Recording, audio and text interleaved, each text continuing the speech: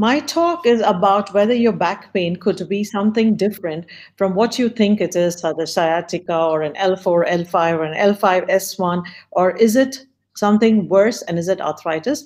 These are my disclosures. I wanted to thank Bill for all the nice things he said about me. Basically, we have worked together for a long time. We almost like siblings now. We fight like siblings. We make up, and but we have a shared vision of really bringing a different quality of care. And I think what Bill has taught me is really this whole new field of regenerative medicine, which he talked about, where he uses. I mean, he's a leader in this in the United Arab Emirates and across the region. He's teaching people, where he's taught us to use patient's plasma. You take your own blood and use your plasma or use your stem cells. And he's been injecting in various joints, including the spine, and having great results. And Bill and I have published several papers together on this in the area of rheumatoid arthritis. But it's a very exciting field, and you can contact him. I'm sure he's on social media and on the internet to ask your questions of him. So I'm going to talk about, first of all, when we say if is your back pain inflammatory? Is it caused by arthritis? When we talk about arthritis in the back, we're talking about a condition called spondyloarthritis or ankylosing spondylitis. But before we go so far, I want to talk about joints. Joints in the body, we have about 200 joints in the body. You have a bone and you have cartilage, and the space between the bone has some fluid, a synovium we call this, and this is where your movement of your body takes place, the different joints. So you have 200 joints, and there are more than 50 types of arthritis. But the two main categories are the mechanical or degenerative, where there's wear and tear of growing older. And the only thing which can really help here is, as Dr. William Morel said, is exercise, core strengthening, physiotherapy, and as he also alluded to, using regenerative medicine, injecting plasma or stem cells, which is having good results in the right hands for this condition. The second type of arthritis is inflammatory arthritis, where there is swelling and inflammation in the joint. And this is caused by cells, your own immune system, usually attacking your joints, causing fluid buildup like this. And if you leave it for a period of time, there is joint damage. So usually we know about inflammatory arthritis as something called rheumatoid arthritis, which affects the fingers and the knuckles with swelling in the joints, which is very inflamed.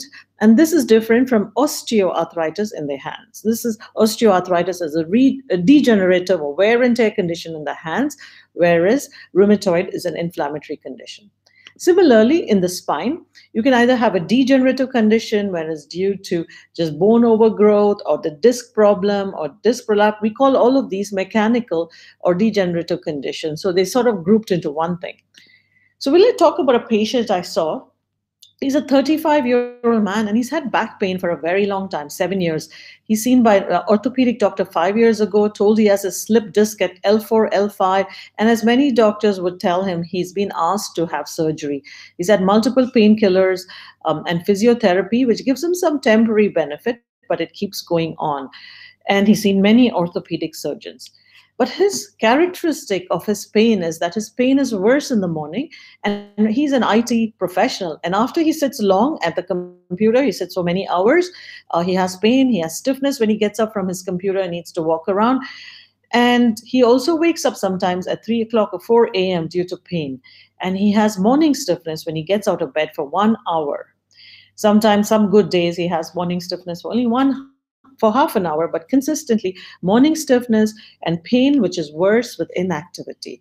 So since you've already listened to Dr. William Morel's talk, you know that this person has inflammatory back pain because he's worse with rest and he's better with moving around. He gets better during the latter half of the day. Dr. Morel has already talked about what's the difference between inflammatory back pain and mechanical back pain, and about 15% of back pain is inflammatory in nature. Most of the back pain is mechanical. So we actually have criteria to diagnose it. You can look at this last box on the right. Age of onset of the back pain is usually young men and usually less than the age of 40, but it can also affect women, anybody, usually in a younger age group. It starts slowly. That's what's called an insidious onset. Starts slowly and creeps up on you. It improves with exercise and it does not improve with rest. And there is pain at night when lying down or early morning when you just wake up for about an hour, the pain is worse. So, back pain can be due to arthritis. This is called spondyloarthritis, and what we used to call ankylosing spondylitis in the past, but there's some technical differences in the nomenclature. So, these days we just use this term SPA or spondyloarthritis. And in spondyloarthritis, as I said, ankylosing spondylitis, then there's an undifferentiated type. There's a type of arthritis which can affect your spine associated with a skin condition called psoriasis, and that's psoriatic arthritis. Some people have inflammation in their bowel with blood in their stools, diarrhea, Crohn's disease, and ulcerative colitis, and they can have pain too. And very commonly, we see people who have an acute infection and they have severe back pain, which is worse in the morning, stiffness, etc. And that's reactive arthritis, and that can usually get better. So these are the different types which could fall under the umbrella of spondyloarthritis. And in this SPA, we classify them mainly into two categories. This is axial, spine and sacroiliac joint involvement, or peripheral, which is the arthritis in the joints, here the shoulder, elbows, knee, ankle. And a lot of times we'll see this kind of mixed involvement as well. Now, the real danger of ankylosing spondylitis or SPA is these ligaments which run across along the side of the spine can have inflammation there. And sometimes in the end, it causes this bamboo spine appearance where the vertebra, one bone to the other, gets fused and you have very little mobility in the spine. So here again, I have a little picture. Just stay with me and have some patience to understand the sequence of what happens in ankylosing spondylitis.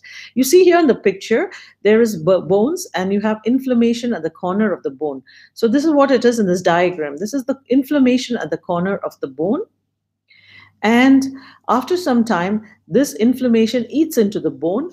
And as part of the repair process here on the right, new bone forms and these new bones start growing towards each other and then fusing, causing the bamboo spine. So one bone, the vertebra, the gap between the two vertebra is bridged by this new bone formation, and this causes the problem of bamboo spine. And it can occur from the top of the cervical spine right to the bottom and cause extreme disability because the movement and mobility of the spine is completely affected. So this here shows a man who's bending forward. He can bend, but he's not bending from the spine at all. The spine is straight. There's no flexion there. And all his bending is happening from his hips because the spine has become fused. Also, if you stay for a long period of time, you can see there's no curvature in the back here. And his hips are sort of contracture of the hip and knee joints.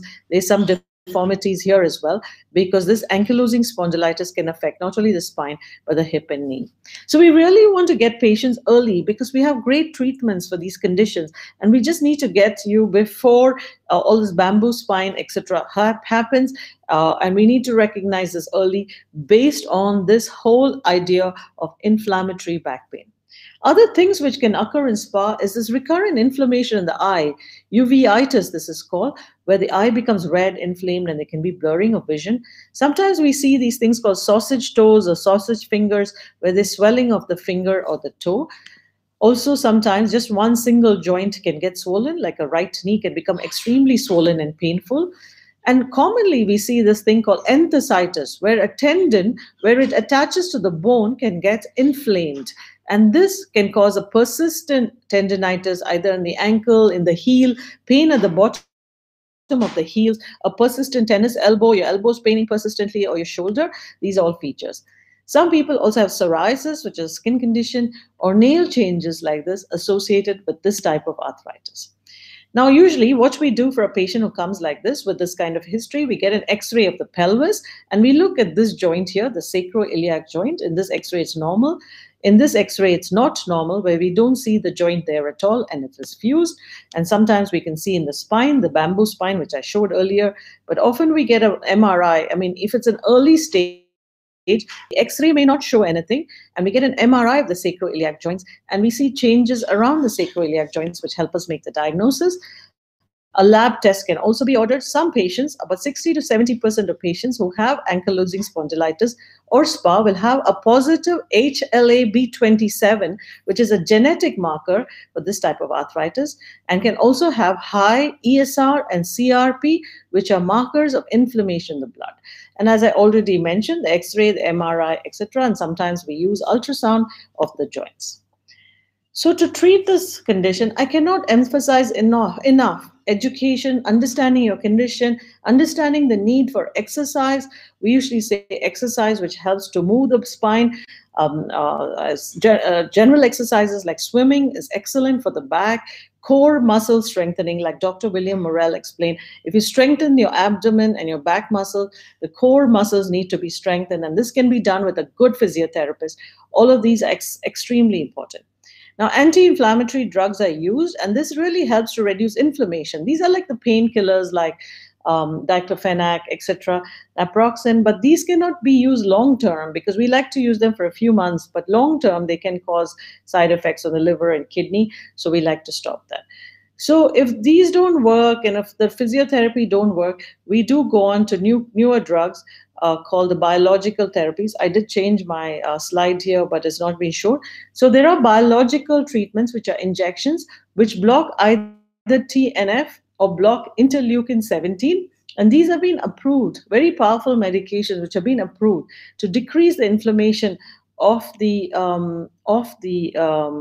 arthritis, and can prevent joint damage and disability.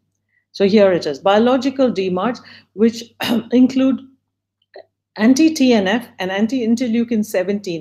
These are medications which block certain chemicals which are being overproduced in this condition called TNF and IL-17, and they have great outcomes. So in conclusion, back pain can be due to arthritis. This arthritis is because of an overactive immune system, which could be due to a genetic predisposition such as the HLA-B27 gene. If left untreated, it can lead to bamboo spine and great disability. Do not ignore persistent back pain if it's more than several weeks, especially if your pain is worse with inactivity, if you have morning stiffness greater than 30 minutes, if you wake up from sleep due to pain, if you have swelling in your other joints, if there is psoriasis, eye inflammation, or bowel inflammatory disease. And Dr. William Morel had also mentioned the other red flags for back pain, which, if you're having numbness, any bowel or bladder problems, you can't control bowel or bladder, if there is numbness in the legs or pain radiating down, if the pain wakes someone up from sleep, that's a red flag sign.